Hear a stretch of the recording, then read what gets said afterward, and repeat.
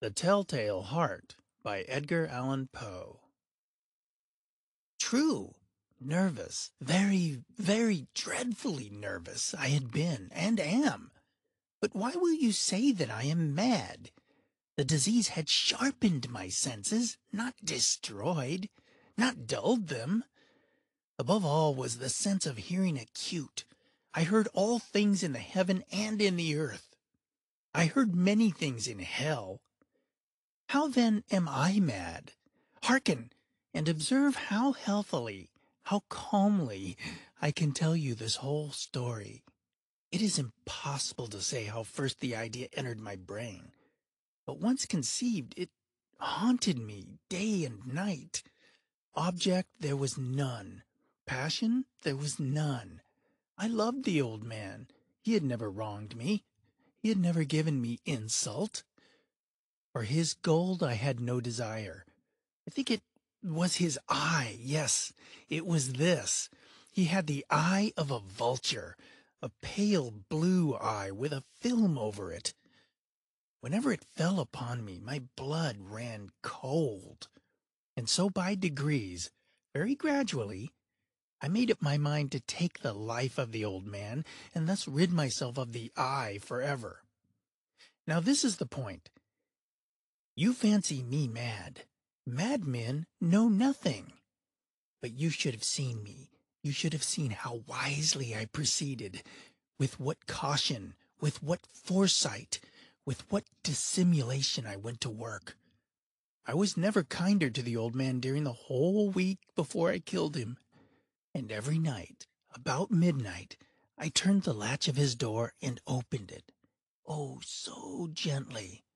And then, when I made an opening sufficient for my head, I put in a dark lantern, all closed, that no light shone out.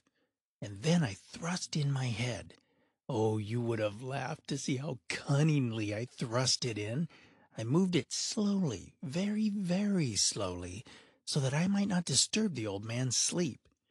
It took me an hour to place my whole head within the opening, so far that I could see him as he lay upon his bed. Ha! Would a madman have been so wise as this? And then, when my head was well in the room, I undid the lantern cautiously. Oh, so cautiously, for the hinges creaked. I undid it just so much that a single thin ray fell upon the vulture eye.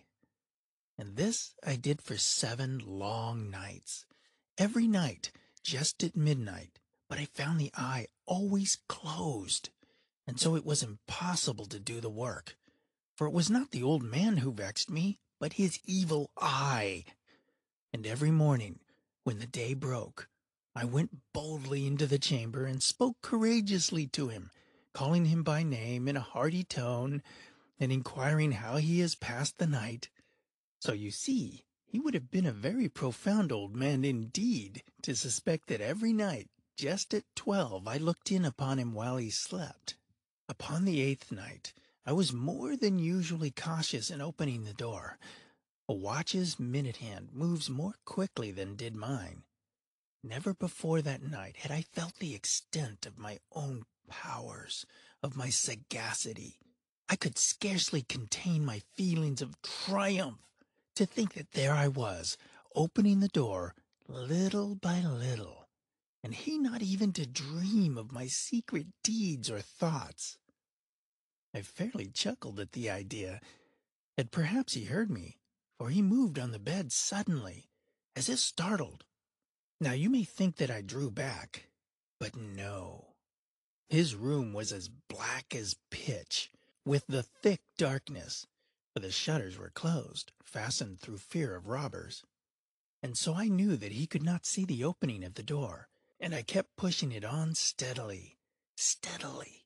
I had my head in, and was about to open the lantern, when my thumb slipped upon the tin fastening, and the old man sprang up in bed, crying out, "Who's there?" I kept quite still, and said nothing. For a whole hour I did not move a muscle, and in the meantime I did not hear him lie down. He was still sitting up in the bed, listening. just as I have done, night after night, hearkening to the death watches in the wall. Presently, I heard a slight groan, and I knew it was the groan of mortal terror. It was not a groan of pain or of grief. Oh, no! It was the low, stifled sound that arises from the bottom of the soul when overcharged with awe. I knew the sound well.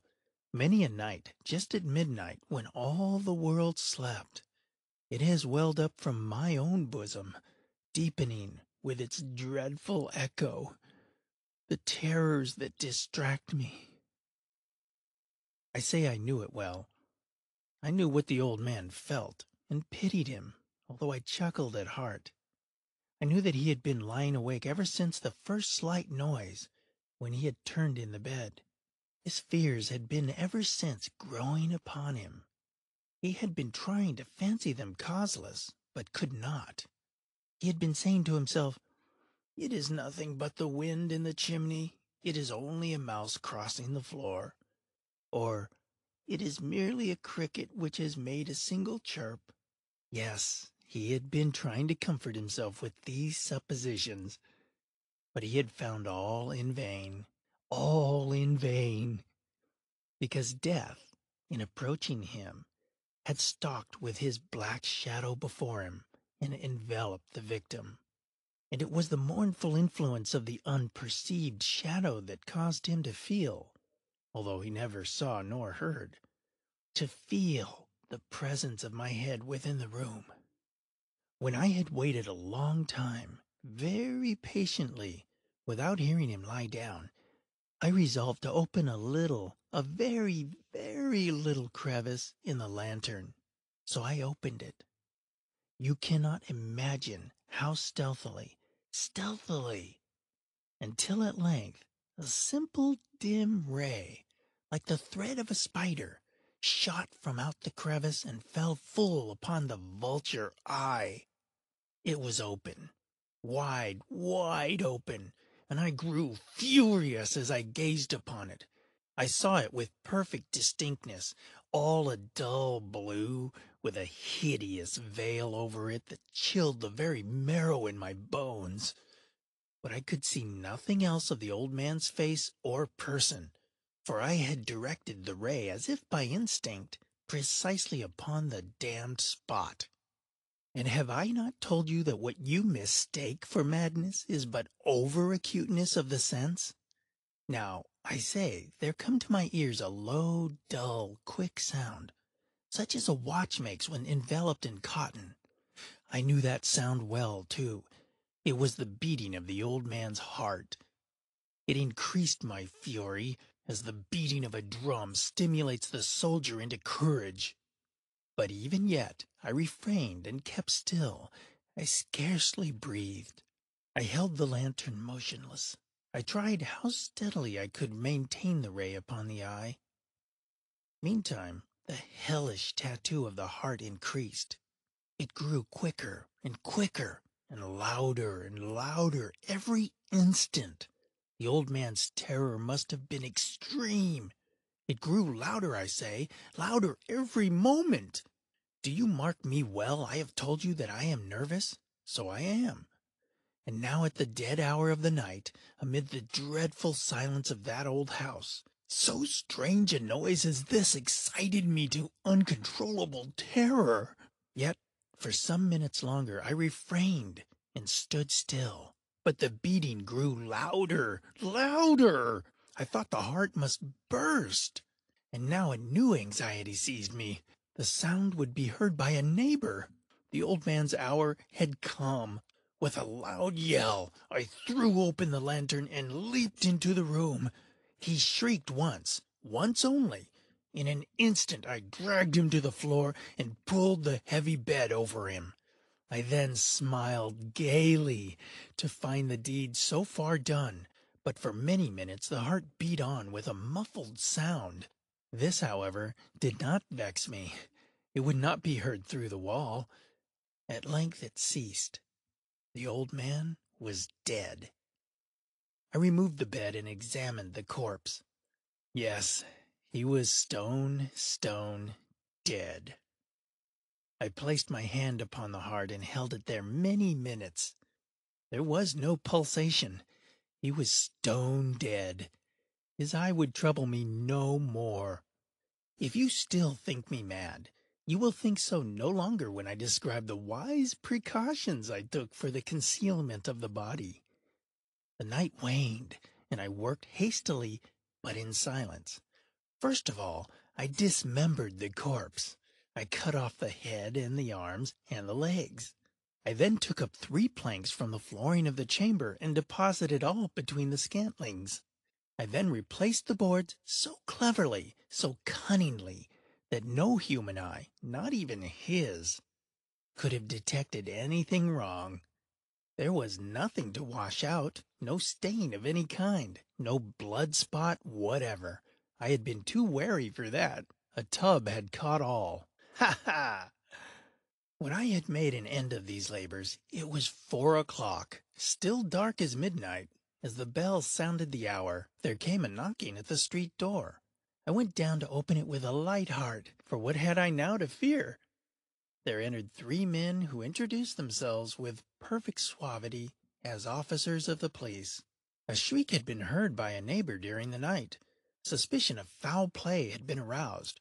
Information had been lodged at the police office, and they, the officers, had been deputed to search the premises. I smiled, for what had I to fear? I bade the gentleman welcome. The shriek, I said, was my own in a dream. The old man, I mentioned, was absent in the country. I took my visitors all over the house. I bade them search well. I led them at length to his chamber. I showed them his treasures, secure, undisturbed. In the enthusiasm of my confidence, I brought chairs into the room, and desired them here to rest from their fatigues, while I myself, in the wild audacity of my perfect triumph, placed my own seat upon the very spot beneath which reposed the corpse of the victim. The officers were satisfied. My manner had convinced them. I was singularly at ease. They sat, and while I answered cheerily, they chatted of familiar things. But ere long, I felt myself getting pale and wished them gone. My head ached, and I fancied a ringing in my ears. But still they sat, and still chatted. The ringing became more distinct. It continued and became more distinct. I talked more freely to get rid of the feeling, but it continued and gained definiteness, until at length I found that the noise was not within my ears. No doubt I now grew very pale, but I talked more fluently and with a heightened voice. Yet the sound increased, and what could I do? It was a low, dull, quick sound, much such a sound as a watch makes when enveloped in cotton. I gasped for breath, and yet the officers heard it not. I talked more quickly, more vehemently, but the noise steadily increased. I arose and argued about trifles in a high key and with violent gesticulations, but the noise steadily increased. Why would they not be gone? I paced the floor to and fro with heavy strides as if excited to fury by the observations of the men, but the noise steadily increased. Oh God, what could I do?